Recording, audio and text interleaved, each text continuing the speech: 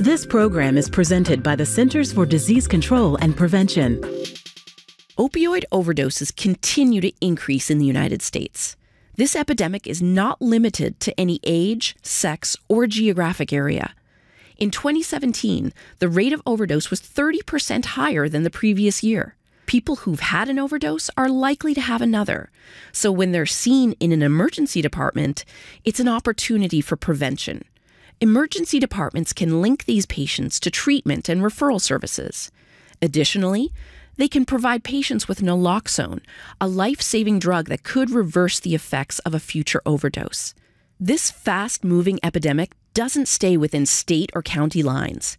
It will take emergency departments, health departments, mental health and treatment providers, law enforcement, and communities all working together to get people the help they need and prevent opioid overdose and death. To learn more, visit cdc.gov/vital signs. For the most accurate health information, visit cdc.gov or call 1-800-CDC-INFO. The opioid crisis began in rural America, and in the beginning, most of those who were overdosing were white. Since, the crisis has spread to urban areas, and it's now affecting African-American communities in cities across the country, including Washington, D.C. Marisa Peñalosa reports.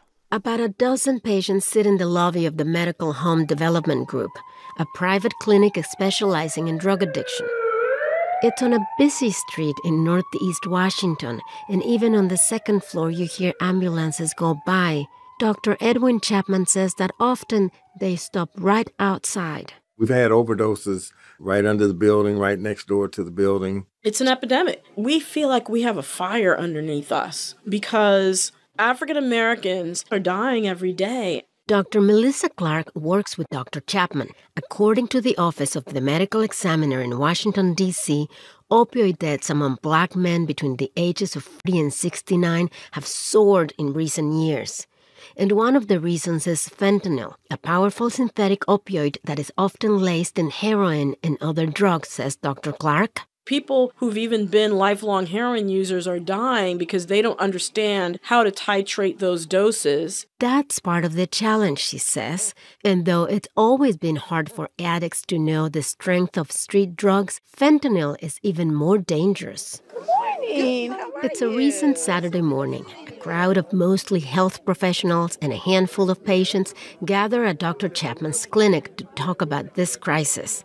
He introduces his guests to one another. This is Dr. Vincent Jones. Hi. This is Dr. Larry Daniil. Dr. Chapman has been practicing medicine for close to 40 years in Washington, and for 12 years he ran the methadone clinic at the D.C. General Hospital. Those patients were very segregated from the rest of the community, and only their substance abuse was treated. That experience taught him many lessons, including the need to address his patients' overall health, not just their addiction, he says. I'm always asked, why do you treat these folks? Aren't you afraid? He says he sees drug addiction like any other chronic disease and treats a full load of patients with Suboxone, medication that keeps his patients' relentless cravings in check. Larry Bing is one of his patients. Good morning. I'm 64. I'm an addict. In spite of being on Suboxone and being in therapy, every day ain't a good day for me. Mr. Bing is tall and handsome. He started using when he was 15, and he's tried to quit drugs several times before with methadone, a more conventional treatment offered by the D.C. government. But he relapsed 4 times. Bing and his wife, Evelyn, have been married for 22 years. I don't think we as African Americans are getting the best resources. As the opioid crisis spikes in D.C., she says many in her community are desperate for help. I would like to see more Dr. Chapman's, drugs off the street, crime stop, more schools, more programs to educate on what drugs do to people. It's going to be what we do at the grassroots level, on the ground, more so than what the federal government is doing. This is very urgent. He's passionate about his work, and at 71, Dr. Edwin Chapman isn't thinking about retirement. Not when my city is right in the middle of a raging epidemic, he says. Marisa Peñalosa, NPR News. Washington. Opioid crisis is just getting worse. The number of Americans turning up in emergency rooms suffering from opioid overdoses has risen sharply in recent years. According to new federal data, as the size and scope of a devastating public health crisis evolves in many ways, officials say it is difficult to combat. Data released this week by the Centers for Disease Control and Prevention show emergency room visits for suspected opioid overdoses increased by 30% between July 2016 and September 2017. Rust Belt states have been hardest hit, with emergency rooms visits rising 108% in Wisconsin, 80% in Pennsylvania, and 65% in Illinois. Indiana and Ohio also experienced substantial growth in overdose treatments. While the crisis began in rural America among low-income whites, moved into larger urban areas, where minority communities now account for the fastest growth among overdoses and deaths. Emergency room visits in large cities rose by 54% over the last year, the CDC data show. We often talk about the opioid epidemic as a singular epidemic, but if you look at it, it's actually two distinct epidemics going on simultaneously, said John Zabel, a senior public health scientist at RTI International, a public health nonprofit. In some states, prescription opioids were driving the epidemic. In other states, illicit opioids are driving the epidemic. In some states, both.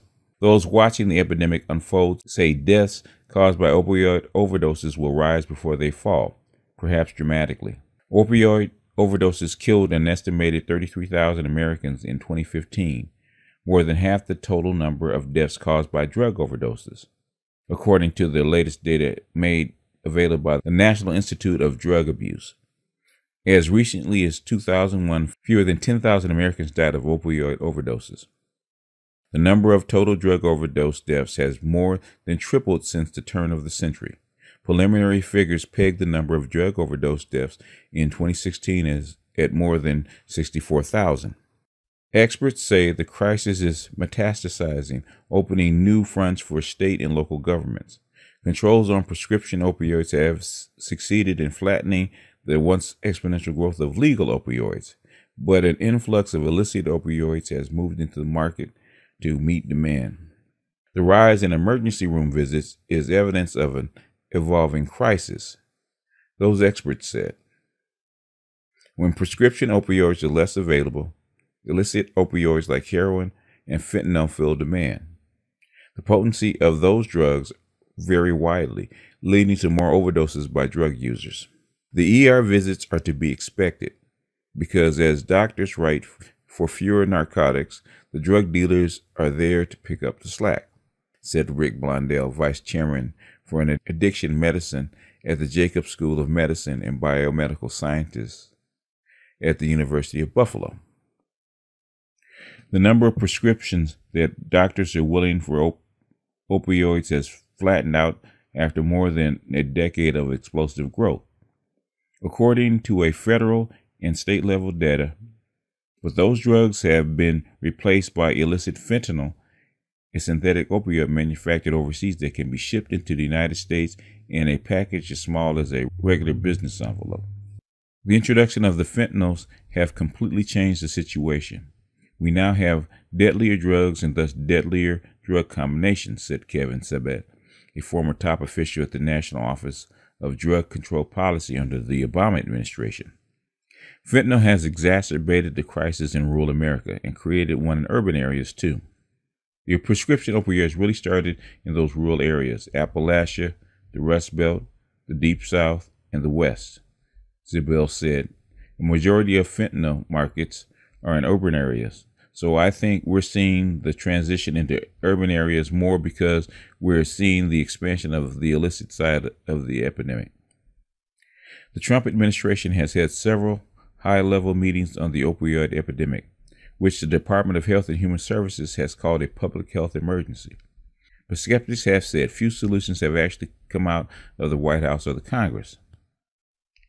Blondell of the University of Buffalo likened the response to the campaign against tobacco companies in the 1990s and early 2000s, when the state government sued to win concessions from an industry that had created a public health threat. He said a part of the solution would include getting pharmaceutical manufacturers to spend money to address crises they in part created. We have to go after the pharmaceutical industry. They made and continue to make drugs way in excess of what we need, whether that's production quotas or taxes or limits on their marketing campaigns, whatever. They knew what they were doing. I think they have to pump up the money to help address the problem. States, counties, cities have filed more than 100 lawsuits against opioid manufacturers, Attorney General Jeff Sessions said last month. The Justice Department would file a statement of interest in an Ohio case, essentially backing plaintiffs who have sued manufacturers over false and deceptive marketing practices. But those suits address only one front in the crisis. The second, the growing illicit market, is made more difficult as the sources and types of drugs proliferate. We have a lot of sourcing of fentanyl. We have a lot of it coming across the southern border, but we also have a lot of it coming through the post via the internet. There's so much fentanyl and there's so many different players that people are having a hard time adapting to the market. I'm starting really to believe that they're not going to do anything. I'm starting to believe that they want this purge of poor people, because most of the people on this stuff are poor. I think they want to purge a lot of poor people, and white people especially, because they're the ones that can cause the most damage to the country and kick up the most ruckus. So I do believe that somebody whispered in Trump's ear not to do anything, or to soft shoe this. So he's making a lot of statements, but he's doing no action. Because if he got up on the bully pulpit and said, we're going to help shut down these illegal opioids, he could actually do it and make the penalty severe for trafficking in it. That's why I think the United States is complicit in this stuff. The United States government is complicit in this transferring of opioids. And I really don't think they're going to do very much about it until it kind of burns itself out and they don't have any more use for it.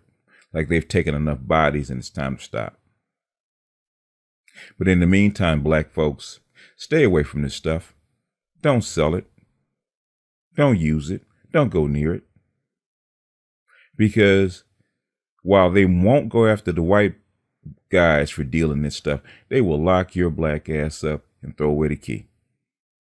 And if it's big enough, I wouldn't doubt if they're trying to look for the death penalty on some of these folks. Because DJ Trump already said that drug dealers that deal this kind of stuff should be shot. It is what it is. Word to the wise. If you're on it, get off of it. If you think about getting on it, don't. If you think about selling it, don't, or be very, very careful, because you're hurting white people this time, and they don't take kindly to black folks hurting white people. But that is the country that we live in. So anyway, I'm going to finish this up. This is BGS out, and I'll see you guys on the next one.